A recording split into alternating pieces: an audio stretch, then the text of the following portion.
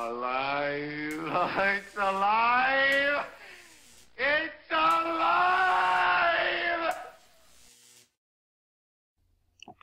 Hello, I'm Artifacts of Mars.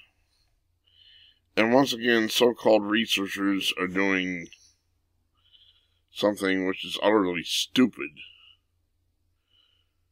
This will be a mad science update. In an attempt to gather data on the effects of long-term isolation without any notion of time on the human brain, 15 volunteers will spend 40 days in a cave in France.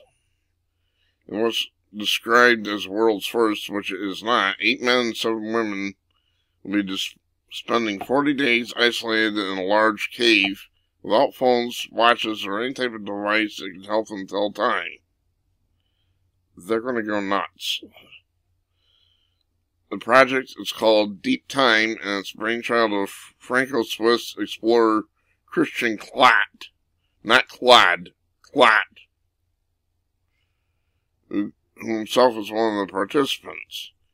He, along with 40 other volunteers, will start a timeless life experiment today, and will be spending the next 40 days isolated in a large cave in the Pyrenees. They are all equipped with sensors, allowing a dozen scientists to follow them from the surface. Here's an old term that needs to be understood here. It's called cabin fever. You see, many years ago, when you had gold prospectors going up to Alaska, during the severe winter months, they would stay inside a cabin, often isolated. They wouldn't get to see any other people, and they start going nuts. This is how I know they're going to go nuts. This might not be as bad, because there's 15 of them. The term cabin fever describes the psychological symptoms that a person may experience when they are confined to their home for extended periods. Such symptoms may include feelings of restlessness, irritability, and loneliness. What do you think? Then they go on and talk about the Wuhan flu and how government's been locking people up, and they don't mention that it's tyranny. At any rate, back to the article. So they're probably going to go nuts, because when you have these prospectors and such are in the cabins, oftentimes they turned on one another. They just got on each other's nerves.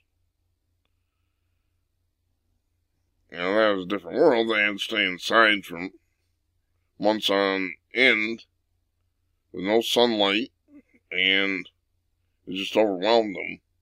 And here, these people will be staying for months on end with no sunlight, and they're going to be isolated in there. It's going to drive them nuts.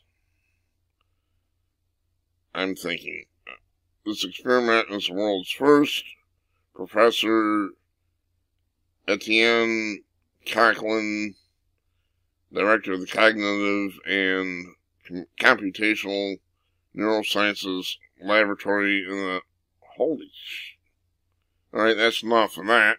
Until now, all missions of this type focus on the study of physiological rhythms of the body, but never on impact of this type of temporal rupture on the cognitive and emotional functions of the human being. Bullshit. Like I said, this is called cabin fever, is what they're going to develop. And it's potentially dangerous. They never learn. They don't study their history. Unbelievable.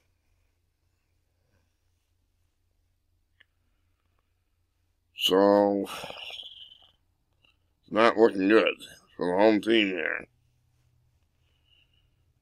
Well, a couple of them beat the snot out of each other, and maybe they'll learn, but then again, you get that all on the street.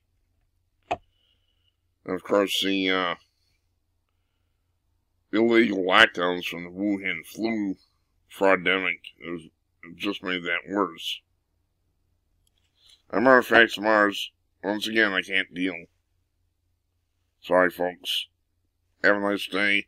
Thanks for watching.